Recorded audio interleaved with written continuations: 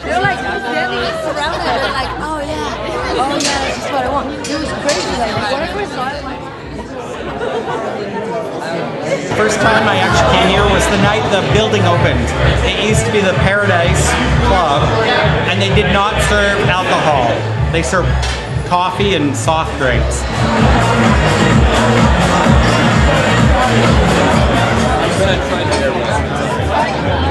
And I was here the day it opened, and I'm so proud to be here the day it closes.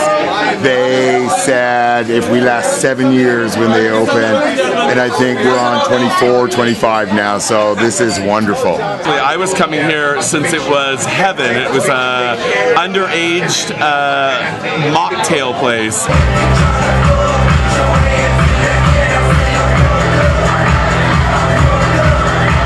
Here for 26 years, and all these people who are here supporting it, even though we didn't buy tickets, we're still waiting up in line hours and hours because we love them. It's and we love everyone that works for the Odyssey because they are seriously troopers who really support the LGBT gay community.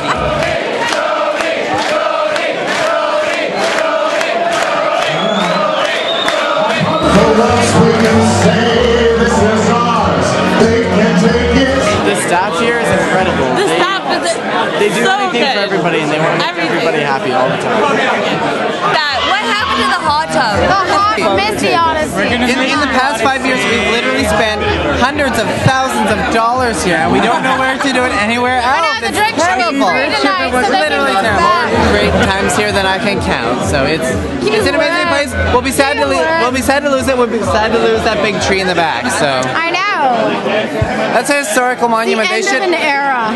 At the end of an era, literally. Oh well, something new will happen now. It's the last day of building. It brought a lot of us together, but it's just the last day of a building. We are all us, and we are all still here, and we will find another building to be in, but we will all still be us.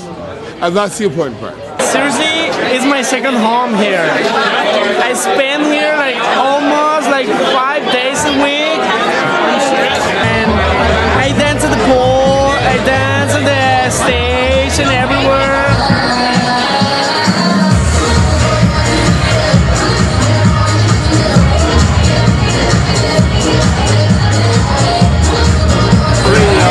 It's the best place. For a gay place, it's the best.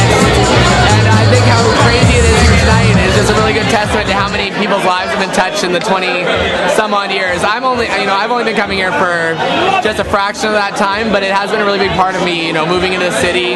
I can't think of anyone that I've met that I didn't meet at somewhere along the way here. So it's really sad that it's closing, but looking forward to what the future has in store for the Odyssey family. And I don't know, I see good things in the future, and this is just a speed bump on the way. So, yeah.